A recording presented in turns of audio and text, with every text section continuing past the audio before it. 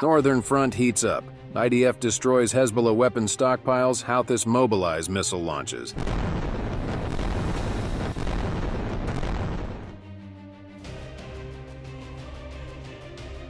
Nearly a month has passed since the important milestone that Hamas suddenly attacked Israel and took more than 200 hostages. Israel is still trying its best to rescue these unfortunate people. However, one of the biggest obstacles for the current Israeli army is Hezbollah, Israel's great enemy. The bloody escalation occurred when this army joined the fighting. The northern front is hotter than ever as Israel has successfully blown away an important weapons depot.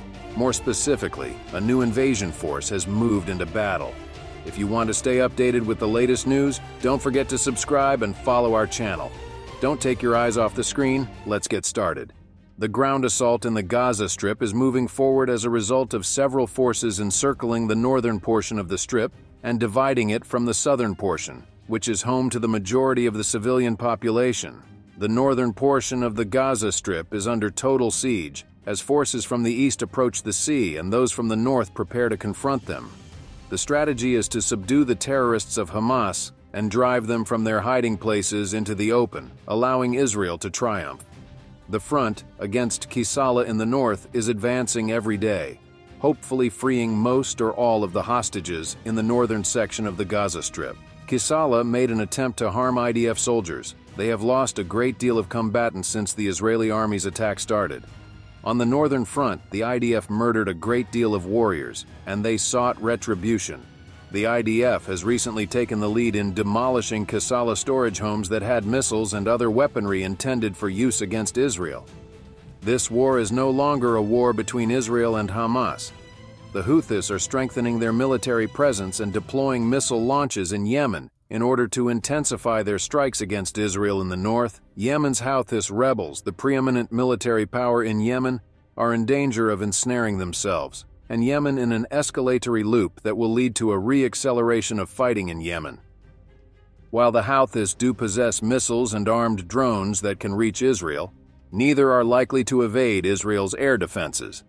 The latest provocations by the Houthis will have no impact on the Israel-Hamas war, but they may provoke retaliatory strikes by the US and its allies.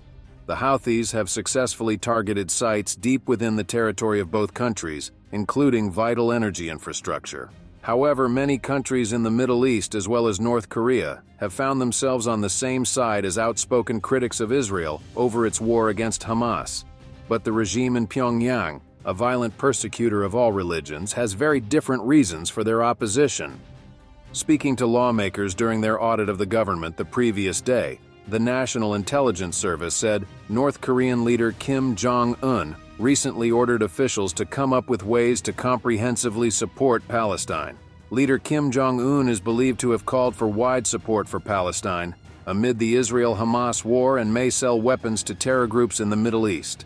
He has ordered his officials to support people here. South Korea's National Intelligence Agency's director Kim Kyu-hyun told lawmakers that Kim Jong-un is believed to have called for support in a bid to benefit from the war. North Korea, which is facing a barrage of UN sanctions due to its nuclear program, has sold anti-tank rocket launchers to Hamas in the past, South Korean lawmakers said after a briefing by the agency. They also said North Korea may attempt to export more weapons amid the war in Gaza. In the 2023 audit by the National Assembly held Wednesday, the National Intelligence Agency's director Kim Kyu-hyun told lawmakers that the North Korean leader is believed to have instructed a wide range of support for Palestine in an apparent attempt to benefit from the war. The chief of the South Korean spy service was quoted by Rep. Yoo Sang-boom, the executive secretary for the Assembly Intelligence Committee, as telling lawmakers that North Korea could engage in arms trade with militant groups. Some images and videos posted by Hamas showed that its fighters used suspected North Korean weapons when they launched an unprecedented attack on Israel on October 7th. There are allegations that North Korean-made weapons have already been used by Hamas. It is possible that the weapons were transferred there several years ago. According to South Korean officials and two defense experts on North Korean weapons, Hamas had likely used a North Korean F-7 rocket-propelled grenade, a shoulder-fired weapon that fighters typically use against armored vehicles. Another visual evidence also previously showed Hamas terrorists using suspected North Korean bullseye-guided anti-tank missiles. However, Pyongyang junked claims of Hamas using its weapons and claimed it was a groundless and fake rumor orchestrated by the U.S. Speaking at a UN General Assembly session, Kim Song, North Korea's ambassador to the UN, denied any involvement. Experts said that North Korea's participation in the coalition may seem odd. They noted that the regime has no sympathy for Muslims or anyone with any faith, and its support for Palestinians can only be understood through the prism of its anti-US campaign. North Korea has long maintained a policy of strengthening the international anti-US bloc. Palestine or Hamas is just another partner in that effort, said a senior analyst at the Korea Institute for National Unification, a state-funded think tank. The reason why Pyongyang has nonetheless been hostile toward Israel is that they consider Israel as a U.S. puppet. In its official encyclopedia, North Korea describes the first Arab-Israel conflict as a war for justice and liberation against American and Israeli invaders. However, analysts said North Korea's support would not mean much for Palestinians and has no practical impact on the Israel-Hamas war.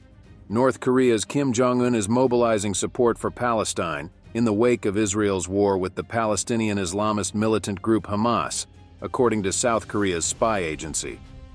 The head of the spy service informed lawmakers that North Korea and China accounted for over 80% of foreign cyber attacks on South Korea, and that the number of these attacks had climbed by almost 32% this year over last. Lately, North Korea has been focusing more on attacking private businesses than state organizations, notably the most popular South Korean portal site, Naver.